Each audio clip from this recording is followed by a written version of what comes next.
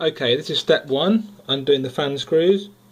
1, 2, 3. Just loosen those.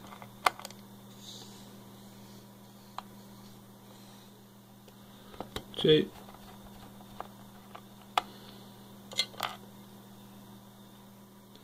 That one fell inside, I'll get out in a second. Don't panic. Just loosen those.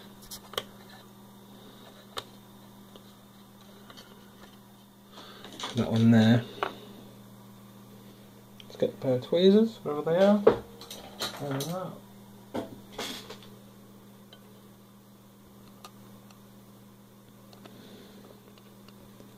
There's that screw.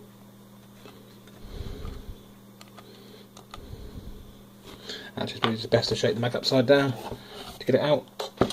There we go. That's that out. There's always one, isn't there? So, put that screw back into the hole on the fan.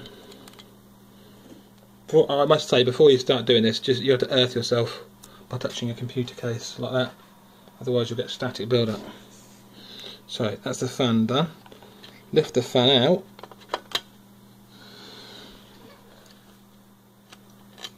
Like that, very carefully. And then disconnect the fan connector down there. You see that plug? So lift that with a pry tool.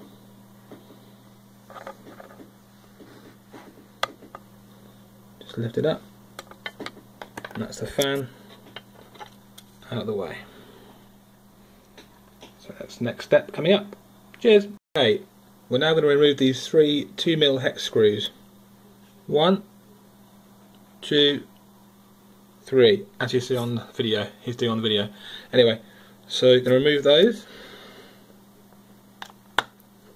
Quite stiff, got the feel of it. That's 1. That's 2.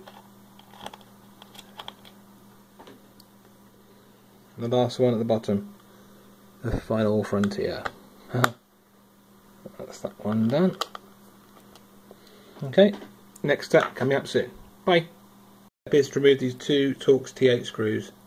One here and one here. Do it very carefully, not to scratch them. Get the head in the screw very carefully. Then, gosh, they're tight, they are. Anyway, I'll come back in a minute. They're quite tight. I don't want to mess that up, so back in a minute. So they're out now. They're undone. Lift those out. There we go. Camera won't focus anyway. That's the screws for the Bluetooth Wi-Fi cover. There we go. And I'll see you in the next step. Okay, I'm now going to lift up the airport antenna grate, which is pull up like that, and you lift it out. So I'll do that and come back. Bye bye.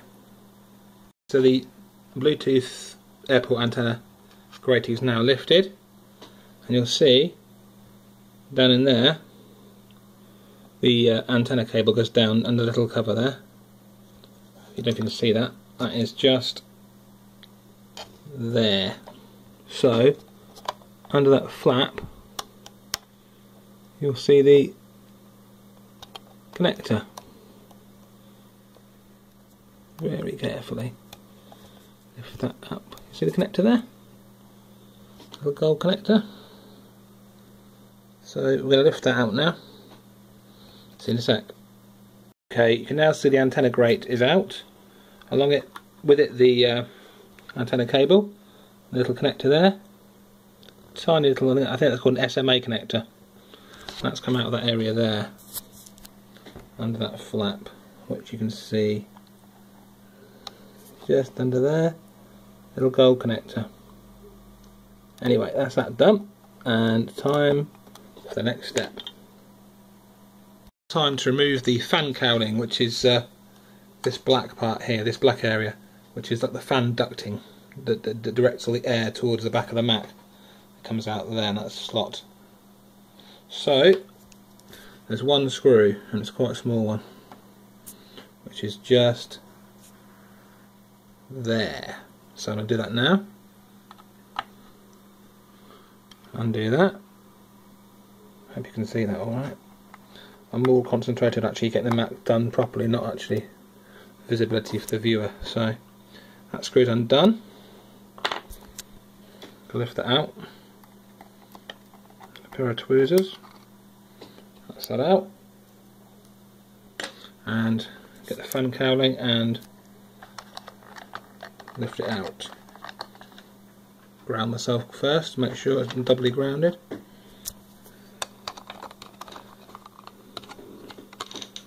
Okay, I'll use both hands for this. I'll come back in a minute when it's done. Okay, bye bye. Cowling is now out, which was in there, this area here, from here to here. There's the cowling, which carries the air down to the bottom. Where's the cowling?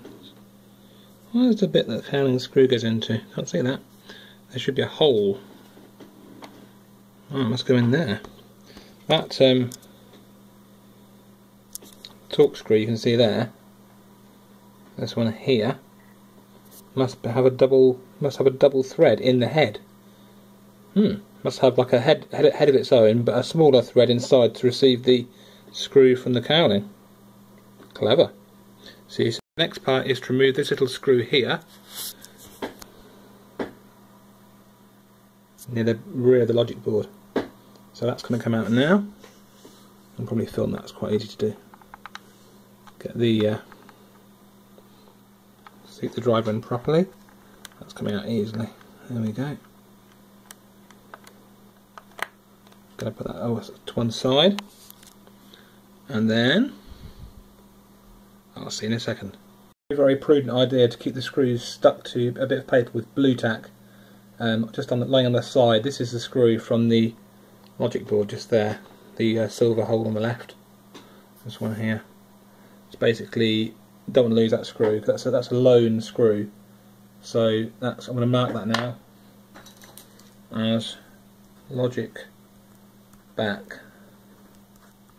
There we go. See you soon. Next step is very important. This is the SATA connector for the existing factory hard drive, this little black thing here. So just lift it up very carefully with a pry tool. Very simple to lift up. That's it, that's done. It's lifted now. And the next step will be coming in a second. Cheers! Is to use this U-shaped piece of metal here supplied with the data doubler kit called the logic board removal tool. So what you do, you put that inside here, position the camera, and there. Just you may have to stretch it a little bit. There we go. That's now in there. And you slide the logic board back a bit. I won't do that with the camera on, I'll come back when it's done. So that's in those two holes. And then you pull back this direction very gently. As soon as that. Okay, the next step is to remove this little infrared module connector here by lifting it up. So I lift it up and come back because it's quite fragile. That's just that little connector there, the black connector in the middle. The logic board is coming out. So I've got the pry tool, sorry not the pry tool, the logic board removal tool in the two holes engaged. I'm gradually easing out very carefully. And then I'll disconnect the infrared module board, the black connector here. Sorry, there. Couldn't see because the camera was in the way. So I'll carry on doing that and I'll be back soon. That little module is, sorry, that infrared module connector is now loose. So I'm going to move the logic board right out now. Back soon. Logic board's come out even more. Okay.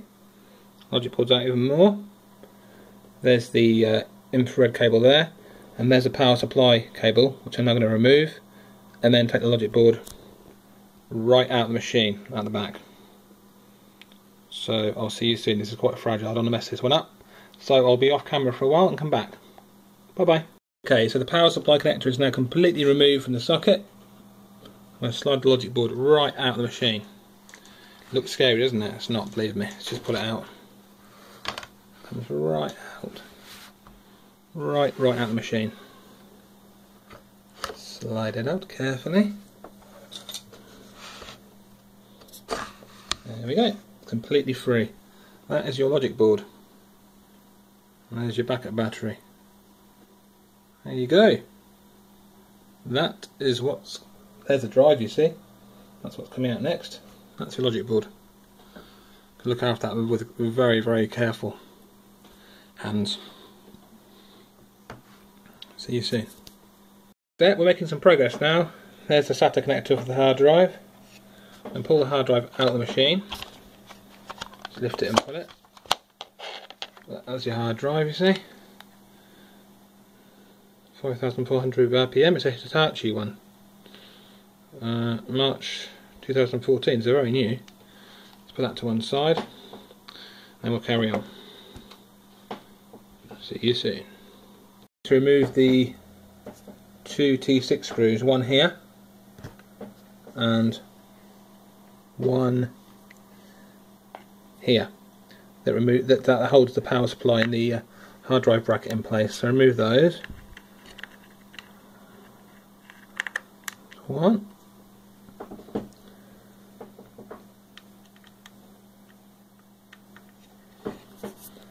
Very careful these screws. I want to strip the heads, so very, very careful. Not too careful, not too overcautious. Just unscrew them confidently, but careful the heads. So there we go. Next step coming up is to remove this little power socket retaining clip here. This little silver thing here. Pull that to the left. So I'll do that now, and I'm back in a second. Gosh, that was easy. There it is. That was very easy. Just pulled it to the left, and it came out. That's that. So put it over there, all the bits, and then you'll turn this power connector anti-clockwise, they say, and then the power supply will come out this way at the back. So back soon. Here's the power supply. The camera focus. So pull that out carefully. That's just coming all the way out, you see. There's your power supply connector there. I'll be back in a second. It's coming out. There we go. That's the power supply for the whole Mac Mini. You're right, it's tiny. Look at it. It's absolutely a work of art, that is. Let's get a look at the serial number, shall we? 6140515 China. There's your serial number. I'm not sure if that's the serial number for the power supply or for the actual Mac. There's the label. There's the connector. There's the connector on the end for the logic board. And there's the hard drive bracket about to come out. It's coming out now. That's very easy. Just pull that out. It's a bit of plastic. And there's the infrared sensor board, which is what receives your remote control signals. That's there. Little black square at the top. There we go. Time to fit your SSD. And there's a connector for the infrared board, logic board. Back soon. Oops. New SSD, Samsung 840 Evo 250 gig. There's the mounting bracket from inside the Mac Mini. Plastic bag we don't need over there. There's these rubber grommets go inside these holes. These holes here. These rubber grommets are mounting grommets for your drive, so I'll put those in and come back. So there's your rubber grommets now fitted inside the bracket, and it's time for the SSD to go in. There we go. And the SSD we're going in next. I've fitted the new SATA ribbon cable to the SSD. There we go, you see it there. And then fold the ribbon cable flat against the rear underside of the SSD. And I'm about to mount it in the bracket. Come back in a second. Goodbye. Your SSD is now in the bracket, ready to go back in the machine. All screwed in nicely. Sitting there waiting to give you some super speed. So that'll then go back inside the machine that way. And that'll go over the motherboard, the logic board, and it'll plug in. This plug will plug in the logic board. Back soon. There's an extra step not shown on the internet. This is a little bit of adhesive backed copper foil which you stick over the Bluetooth board here, which is an extra precaution. But apparently when you're using USB 3 drives, external devices and drives, and Bluetooth, sometimes you can get interference because on the same frequency, 2 point something gigahertz I think, maybe 5 gigahertz, I'm not sure. So I put this foil, I stick it over this area here. That's an extra step. That's the extra copper shielding stuck in place to stop interference. That basically goes over the Bluetooth board and over the front connector. Whatever that connector connects to, I do not know. So anyway, that's that done. That's an extra part of the kit. See you soon.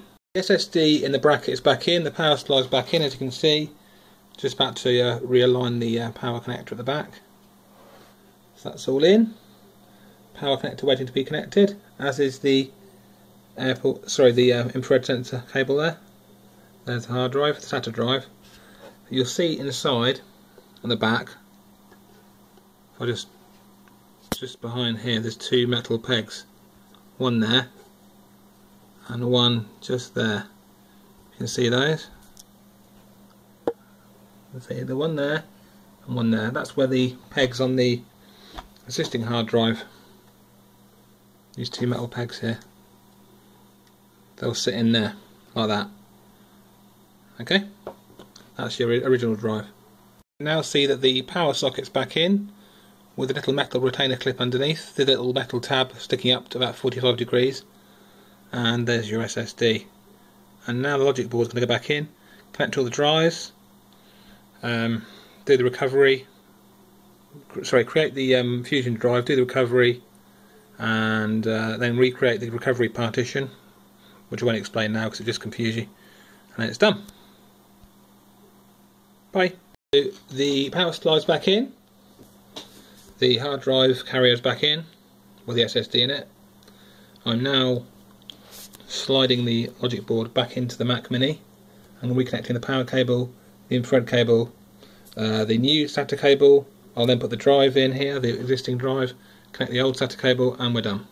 Take the logic board back out because the power supply cable, this cable here, should be tucked under this, let me show you, this black block here.